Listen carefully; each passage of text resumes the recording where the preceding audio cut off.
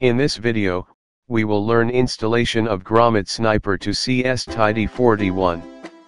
Let's know the parts that we will use for the installation. GrommetSniper, small die set, and CS-TIDY-41. Place the pins of GrommetSniper on the holes of CS-TIDY-41, as shown in the video, and gently tighten it manually. After making sure that there is no tightness or irregular connection, tighten the fixing screw with a Phillips head screwdriver. Install the lower self-cleaning die and fix the screw with a Phillips head screwdriver, and then install the upper die.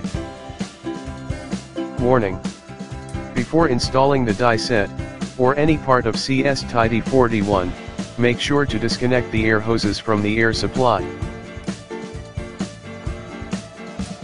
Adjust the X and Y axes, and now your CS-TIDY-41 is ready to attach with GrommetSniper.